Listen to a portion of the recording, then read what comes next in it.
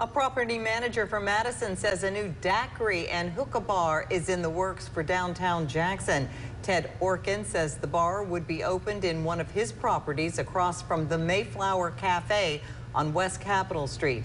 He tells 12 News the owner of Ace's Gentlemen's Club on Southwest Street would operate the new bar.